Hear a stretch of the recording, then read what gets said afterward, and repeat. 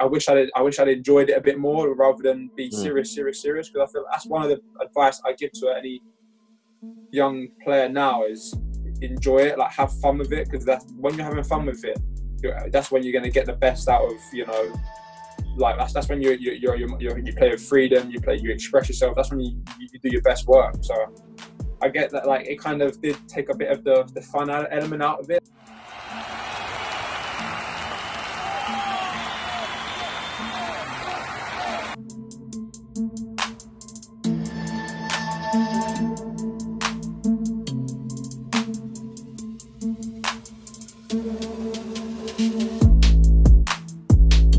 I haven't really seen or heard of a family like yours, to be honest, like a sporting family. Maybe you could say like the Nevilles, you know, Williams, Serena Williams, Venus Williams. But just talk about your family and like how did they all get into sport and how did that kind of inspire you to get into sport? Yeah, so my little brother, he's at Hull at the moment. He's actually on loan at Cheltenham, so Cheltenham are in the playoffs. So he's got his first game on Thursday. Wicked. So he's been back training, which is quality for him, and he's done really well at Cheltenham. I think he's been there 6 months for the whole year. Well, it might have been the whole season actually. I'm not sure, but yeah, he's done really well there. So Max is obviously a footballer, and then my two older brothers, they played beach volleyball for Great Britain together for quite a few years. And one went to and done a bit of rowing, and then he went to the army, but now he works for the analysis company called Huddle, so still kind of a bit sporty. And then Jake, the second oldest, he still does volleyball. He's still looking to go to the Commonwealth Games, and on the side of that he runs his own kind of beach volleyball business and like the UK beach tour and things like that, and he's got his own business called Deep Dish. And then probably down to my parents, to be honest, because they're both quite, you know, kept fit. They were both PE teachers. Mum played for Great Britain volleyball, and she was younger. Dad was just he played all sorts of sports. He was a good sprinter. He played football at county level, I think. So I guess it was kind of with parents like that, you kind of you're going to produce kids who like sport at least. And yeah, I just think, you know, growing up, having 3 brothers, like 4 boys, it was literally like so competitive. You know, like, growing up, there was plenty of fights, plenty of tears. And I think you just got to, like, you know, it makes you kind of be a bit emotionless in a way, like kind of like just be, you know, oh, got to win. And I think that kind of, you know, is ingrained in all of us and drove us to do quite well at what we did, I guess.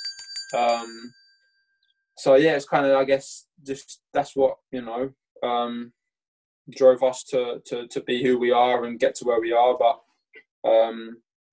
yeah, I mean, there was a lot of fights and tears, as I said, but, you know, I wouldn't have changed it for the world, because I've got a great relationship with all of them now, you know. Yeah, 100%, man. Here at FOOTY 258, we're proud to present you with the best football-specific content.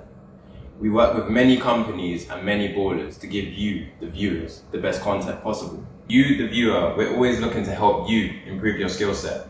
In order for you to improve your skill set and for us to keep making these videos, please click the link down below and buy some equipment. The equipment helps us run this channel, and also you subscribing to the channel helps us producing more of these videos to help you with your skill set and your knowledge of the game. Thank you for supporting FOOTY 258. So how did your parents let you choose? Did they just put out different types of balls on the ground, and then when you were a baby you just crawled to one of them? How did it work? I don't know, to be honest. Like, they always encouraged us just to just go and like express ourselves, wherever that may be. I don't think they were bothered if it was, you know, table tennis, volleyball, rugby. Like, we played all sports. All of us did, up until kind of, you know, I'd say secondary school, where you start kind of specialising a bit, and like at primary school, oh yeah, you're the best at everything. But then when you get to secondary school, then you get some good sprinters, you get the good rugby players, you get, you know, you think, right, yeah. And then you start playing rugby in year 7, you're getting smashed. You're like, yeah, you know what, I don't think this is me. And so, yeah, but I think they never forced anything on us, like, you've got to do this, you've got to do that. It was just kind of natural that me and Max gravitated towards football, and Luke and Jake were more volleyball and things like that, and rugby they were. But no, they never forced anything on us. But as I said, like I think with 4 boys, it kind of, you're looking for arguments, you're looking for fights, because it's just going to be competitive. So yeah. What kind of advice did you get from your parents growing up then, seeing as they played football as well? Football, sports as well. It was like, I guess at times, if they saw us like not putting 100% in, that's when they'd kind of not tell us off, but they'd be disappointed in you, and feeling that disappointment had probably more of an effect on you as a kid than them shouting at you in a way. Like just not giving 100%, and them seeing that's when they'd kind of have an issue, I guess, with you, like saying, come on, like we're not going to bring you away to training and you not train your hardest, like that's not the way we want you to, well, not the way we want you to be, but that's just not good enough, But as long as we gave 100%, they were happy. And that kind of, I guess, made all of us think, we've got to work our absolute nuts off if we're going to have any chance of getting to the top of anything that we want to do. So that definitely was one of the main kind of things that my parents taught me, But it kind of made me a bit kind of serious as a child. I was always quite like serious and like, and it kind of took the fun out of things as a kid in a way, which is kind of one of the things I look back on and think, like I wish I'd enjoyed it a bit more rather than be serious. Because I feel that's one of the advice I give to any young player now is enjoy it, like have fun with it, because that's when you're having fun with it, that's when you're going to get the best out of like that's when you play with freedom, you express yourself. That's when you do your best work. So I get that, like it kind of did take a bit of the fun element out of it, but then I wouldn't say I'd take it back, because being that way got me to where I am now. But now looking back, I go, oh, maybe I would do it different. But like I can change that now in a way. I can try and have a bit more fun with it now and see where that takes me. You kind of, it's almost doing the reverse of what you was ingrained in you as a kid, if you know what I mean. So yeah, 100%. I always say, really, don't have any regrets. You can't get that time again, but you can redo it again. You know what I mean? Type of thing. Yeah, you can learn from it at least. Like it's not going to change. I wouldn't say I regret it, but I'm grateful for the fact that I've recognised that, and I can kind of do what I can to put it right in a way now, I guess. Yeah. Exactly. Just talk on your mum and your brother both playing volleyball. I don't know anyone playing volleyball in England, to be honest. So could you shed any light on their careers and what countries they've played in and things like that?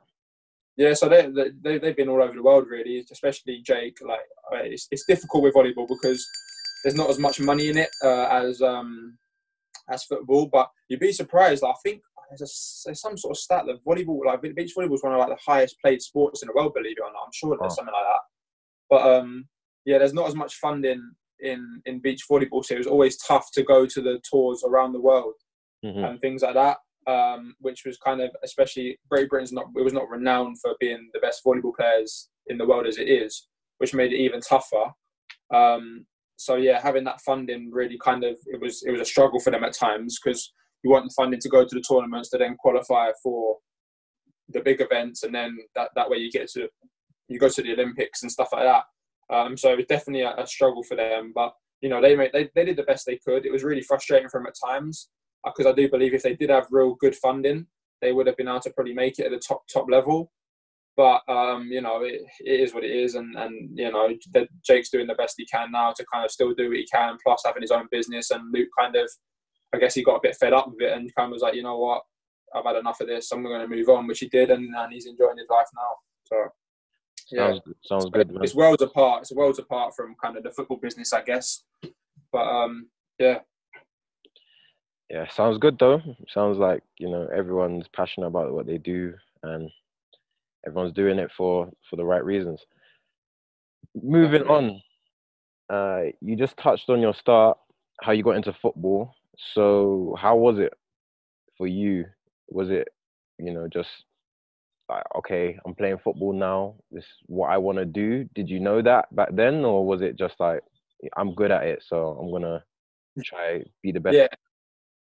Yeah, I mean, like I said earlier, I loved all sports, but football was the one for me that I was like, I enjoyed the most, and I was probably like the best at it in a way, and probably because I enjoyed it the most, I was the best at it. But